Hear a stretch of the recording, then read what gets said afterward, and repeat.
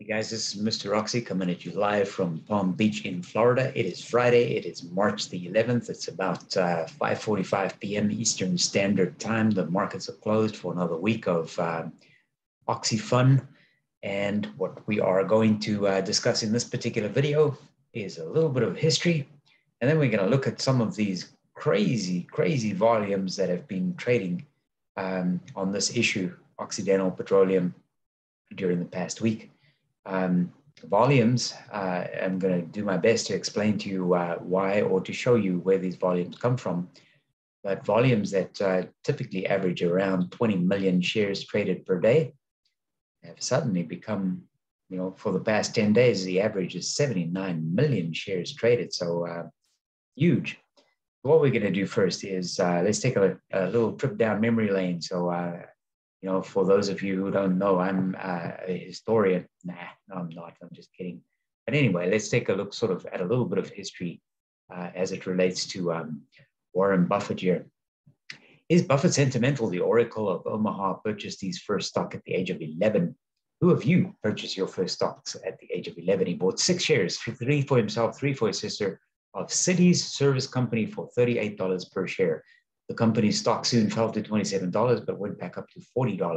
The Buffett sold, but it was too soon because shares went up shortly after to more than $200 per share. Cities Service started in Oklahoma in 1910 as a public utility company. It segued into oil and gas through purchases, and in 1940, the United States government, who never interferes in business at all, told the company to make a choice between being a utility or oil and gas, the latter of which won out. In 1982, Cities Services became a subsidiary of Occidental Petroleum Company.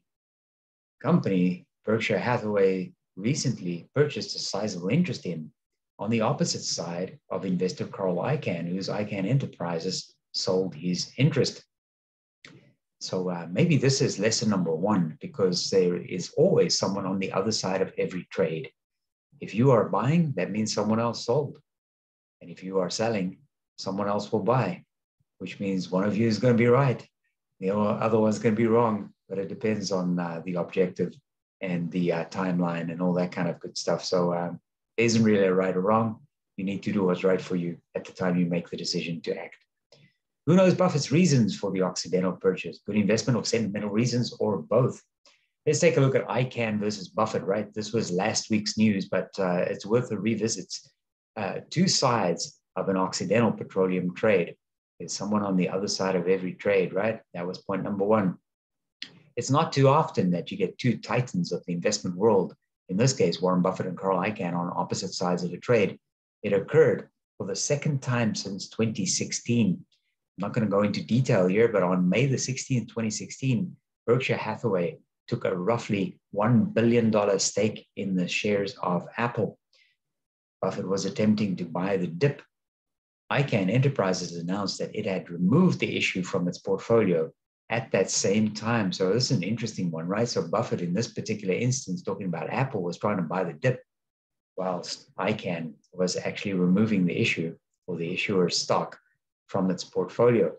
And then on March the 4th, this was last Friday, this is old news by now, right? Buffett took a sizable new position in the oil and gas giant Occidental Petroleum. And on Monday, actually it was on Sunday, the announcement, but on Monday, from an execution date point of view, longtime activist investor Carl Icahn revealed to the Occidental board that he has sold his remaining stake in the company. There's a little bit of news here about Anadarko. I'm not going to go into that. Let's jump to the next paragraph here. What's different? Icahn's exit of Occidental was selling into strength into a rising market. By the way, Icahn made about $1 billion or more profit, and he still owns 18 million warrants, 18 or thereabouts. He sold into a rising market as opposed to selling into weakness, which is what happened with Apple. In the case of Buffett, who usually accumulates into weakness, his purchase was in a rapidly rising issue. This is Occidental. That is at a 34-month high, with oil at a 13-year high. How about Buffett versus Icahn over the last 5 years? At this time, it's impossible to determine who made the better move in terms of Occidental Petroleum, but it's very easy to determine whose investment style has prospered since the end of 2016.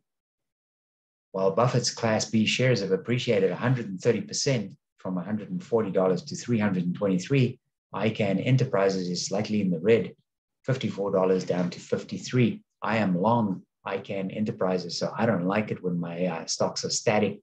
I've been collecting dividends, and those dividends have been good because they're about 15% over that period of time. But here's lesson number 2, perhaps, or point number 2. And this is just mathematical. If you can grow your portfolio at a rate or at a rate of return of approximately 15% per year, you can double your investment every 5 years. That's just math. So if you can achieve 15% per year compounded, then you will grow by 100% or more every 5 years. So when we look back at Berkshire Hathaway Class B shares appreciated 130% from 2016 to now, it's about 5 years, more than 100%. That means he's compounded his growth by more than 15% per year. 15%, for what it's worth, is my investment target on an ongoing basis. All right, let's jump into the current status. We take a quick look here at Occidental Petroleum. It closed today at about $57. That's the worst line I've ever drawn, so let's try again. That was the stock price at the end of the day today. We can see the market cap is at about $54 billion. It's jumped quite nicely. Here's the volume I was talking about earlier, right? 72.4 million shares average volume over the last 10 days. Shares outstanding, 934 million. Keep track of that one for just a second for me. Remember this, common stock outstanding for Occidental, 934 million. PE ratio jumping up now to 28 because of the price appreciation here on Occidental Petroleum. And dividends, nothing much to speak of here. And then, of course, you can see the institutional ownership has now jumped as well into the 70s. You'd be nuts to short Occidental, even at the current price of the short interest less than 4, kind of makes sense. What happened today? There was an SEC filing by Occidental, document details, an SC13G filing. SEC filing 13G. Let's take a look at what's going on here. But before we do look at the filing, let's just look at the largest quarterly institutional transactions since last quarter, right? So 61 million shares added by Berkshire Hathaway, 27 million shares sold by Icahn during that same period of time. So we know about these, right? So where did the volume come from, the additional volume? Because this is not the 79 million that we're talking about. This is basically as of the last quarter in terms of institutional investors and their trades that they made. So if we look at the actual top 10 owners of Occidental Petroleum, then we can see this very familiar name down here, Blackrock Fund Advisors, with almost 5% of the holdings, right? They just happen to be in 5th position. Dodge & Cox, Vanguard, Berkshire Hathaway, now jumped to almost 10%. SSGA Funds Management and BlackRock. BlackRock almost at 5%. And look at the ownership. Shares owned, 44.7 million shares, so nearly 45 million shares, okay? So a couple of things I asked you to keep track of and remember. 934 million outstanding shares, and now I'm talking about BlackRock with share ownership of 4.79, approximately 44.5 million shares that BlackRock owns in Occidental Petroleum. So what does this Schedule 13G that was filed today look like? Obviously, the issue is Occidental Petroleum, and it's a Rule 13D filing, which is a material change in institutional ownership. We scroll down a little bit more. I'm not going to go too far, but I do want to share the information with you. The reporting person is BlackRock Inc. Who is BlackRock Inc? We're going to look at that one in just a second as we go through this filing. Percentage of class represented in row number 9, 6.4%. Remember, I just said 4 point something. In terms of ownership, there's BlackRock in New York. Who is BlackRock Inc? BlackRock is the parent holding company or controlled person in accordance with Rule 13D. In other words, the person responsible for this particular filing. How much do they own? 59.5, almost 59.6 million shares from 44 to 59.6 million shares, which now represents 6.4% of Occidental. So instead of holding 4.7, they now own 6.4. And instead of owning 44.7 million shares, BlackRock now owns 59.5 million shares. Who does BlackRock Inc. represent? By the way, that was the filing today.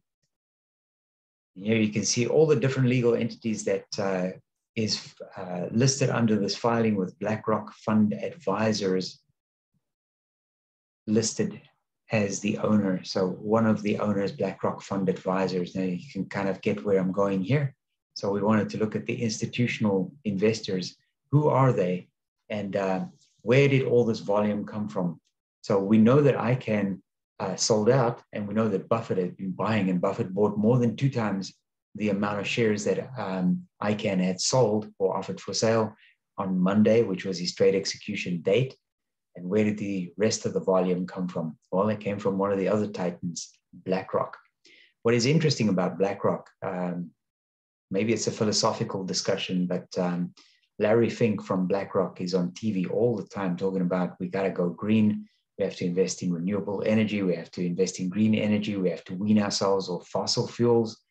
Yet BlackRock is increasing their stake in Occidental Petroleum. And you know what?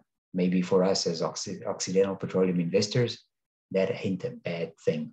So guys, that's the news. What are you doing? Are you holding? Are you buying? Are you selling? Taking some profit? Let me know in the comments. It's always interesting to know where your head's at and what it is that you're doing. Thanks for watching. I'll talk to you soon. Bye.